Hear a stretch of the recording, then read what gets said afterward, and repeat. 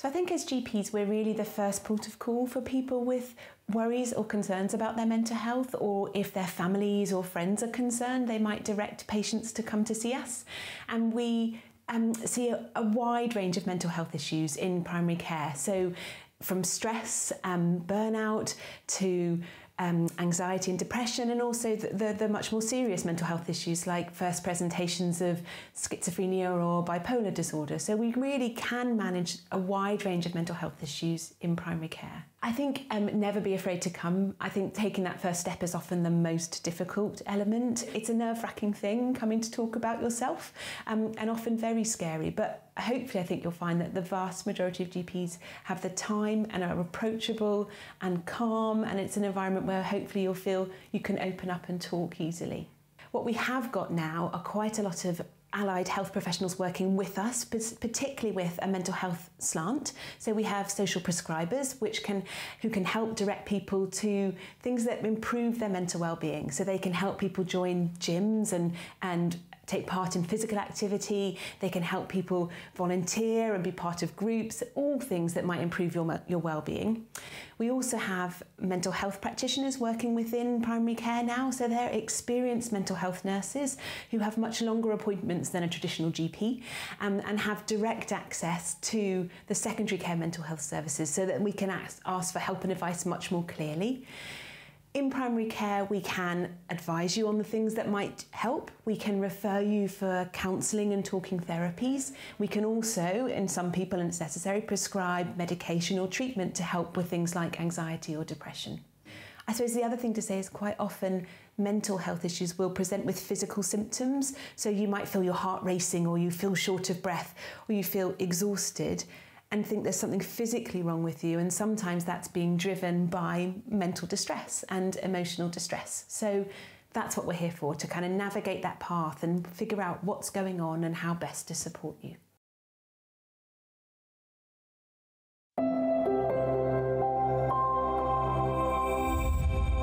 We are a drop-in centre for anybody with any kind of mental health condition who needs a bit of companionship and support. And we're open Mondays, Thursdays and Fridays, and it's completely free. A lot of people here, they don't see a lot of people from day to day because of their condition. Some people, it's a really brave thing to come out and be in public with other people. Other people are much more sort of gregarious and live a much more normal life, but they all mix together, and you know, they really enjoy being here. I was very isolated. I didn't have any friends or anything. And I would say that it was 8 bells that has helped me overcome my agoraphobia. People come here and they get such an uplift from the place if they have other friends who have similar mental health or different mental health issues. It's good that if you haven't seen many people, say over the weekend, it's good to come back and see friends. I moved home to be closer to them. They are my support network. They've taught me how to become a stronger person. They've taught me how to laugh. You know, we do have some days where you can be in stitches and you just, you know, you can laugh, and laughter is good. Oh, we have all sorts of activities. We have somebody who comes in and teaches art. We do yoga. I do sitting yoga, and bingo is on every day that it's open. Everybody loves the bingo. A lot of our members have trouble, you know, doing things online or understanding letters they get from authority and so on, and we provide advocacy on their behalf, you know, helping them filling in forms, making phone calls. That started off almost as a sideline of what we do, and now it's probably 50% of what we do as an organisation is the advocacy on people's behalf, as well as providing the safe space and the drop-in. And people do take advantage of that, and we encourage them to do so.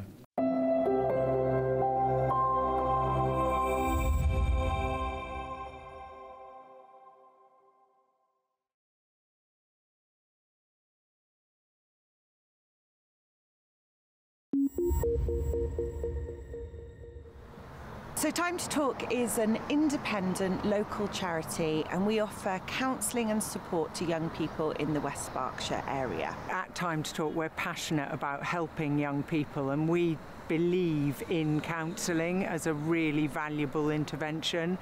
As a trained counsellor, I and many other people have known for a very long time the value of counselling.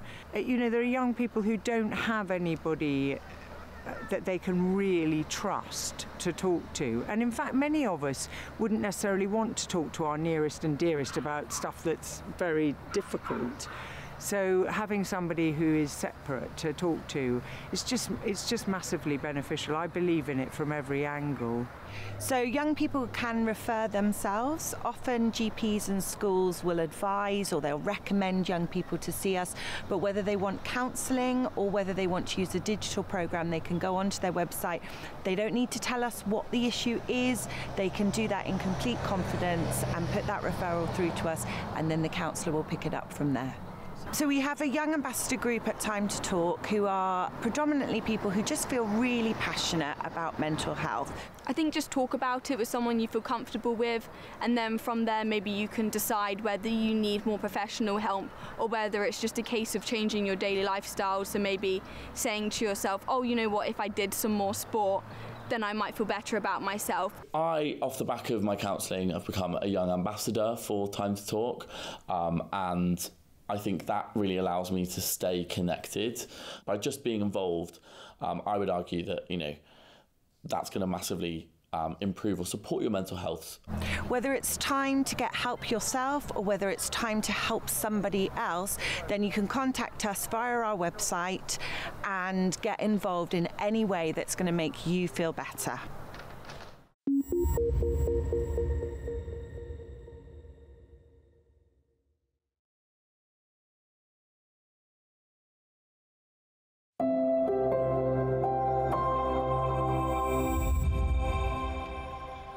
Food is the opening of a conversation. It starts growing trust and relationships, and that takes time because the people we look after are really untrusting. So a hot meal and a bit of company, even a touch on the hand, you know, when they're having a cup of tea, that's the opportunity for engagement, and that's then we can build those relationships. So food is the start of it. We've got 4 sessions a week, 3 are food provision and 1 is an outreach where we do eye tests. The community nurse comes, we fill out forms, help people with universal credit, PIP applications, getting them into properties, helping them with their licence agreement forms, all that sort of stuff.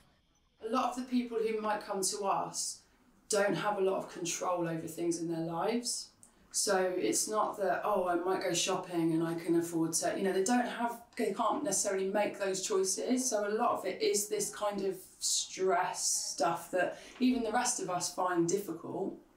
And also they might not have the skills to know what they're meant to do. There are so many other things that we can do. The outreach is endless, really.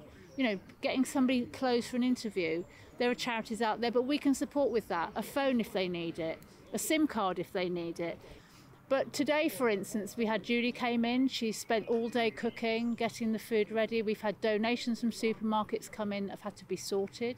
We have committed ourselves to the vulnerable in this community to help them, keep them fed, keep them cared for as best we can. There will always be people coming through that are vulnerable, that are finding themselves homeless. Some people are so broken and so sad and they don't know where to go. So we have to hold their hand and show them. They've got hope, and hope's important.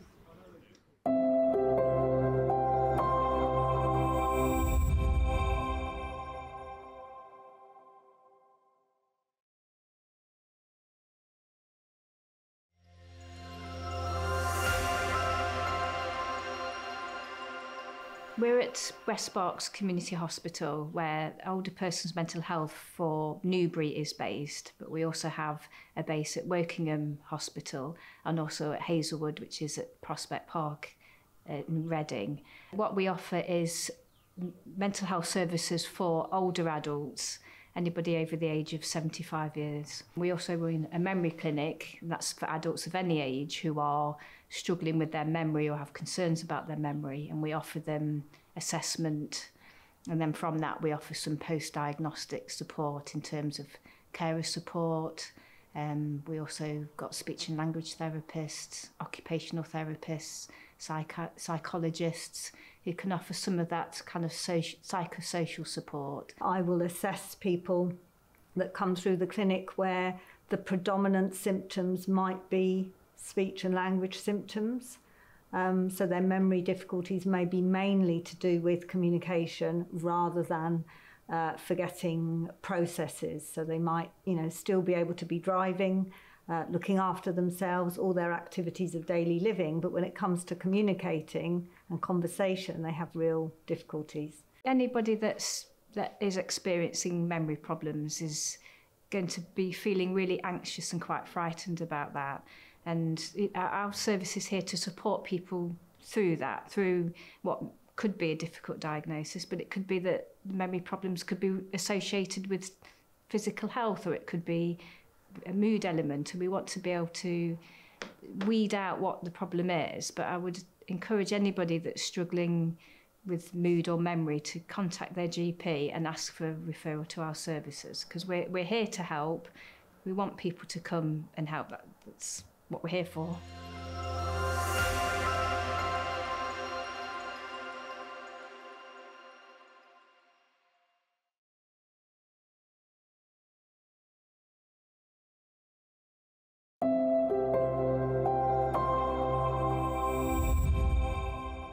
We are a recovery college based here in the central Newbury, and we provide free of charge courses for anybody who'd like to improve their mental health and well-being.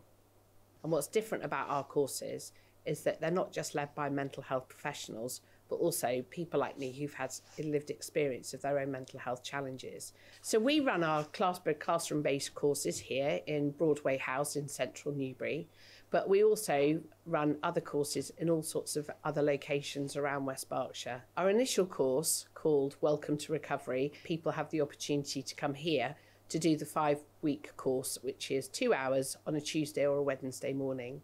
We also do other courses here like self-esteem, self-compassion. We do our creativity courses here.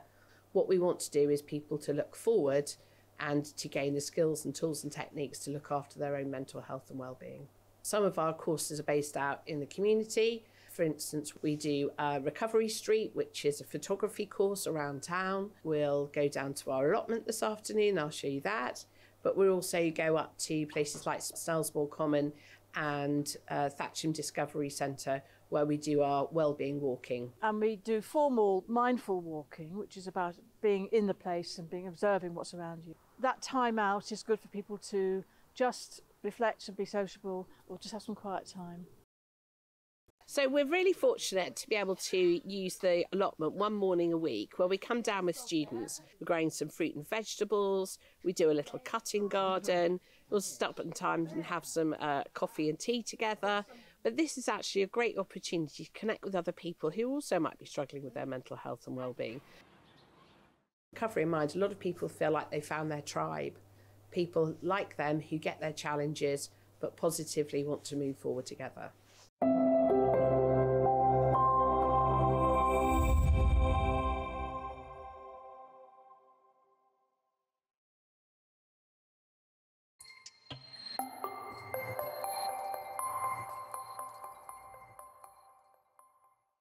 Eight Bells Community Strength was commissioned by West Berkshire Council to reduce loneliness and isolation across West Berkshire and help improve mental well-being. We have community navigators who are volunteers. We train them, and what they do is they support people that are referred into the service to get to community activities.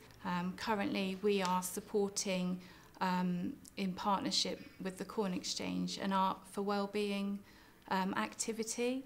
So not only do our community navigators take people to these activities, we help to run them as well. So what I do as a coordinator is have a look at the people that have been referred to the service and look at our volunteers and try to match them with their likes so that they're similar type of person, and then they will take them out and about on a one-to-one basis with the aim of hoping that they will then meet a support network, make their own friends, build their confidence and enable them to go to places more on their own and not be so reliant on the community navigator. So as part of our outreach programme, we attend EduCafe every week, which is hosted at the library.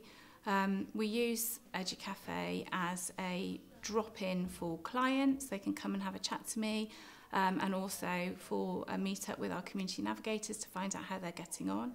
In addition to that, we will also support any of West Berkshire's residents that pop into the EduCafe. We will help signpost them to organisations where they might need some additional support. We'll also try and find activities for them to attend as well, and just try to connect them with local activities and stuff that's going on in the library.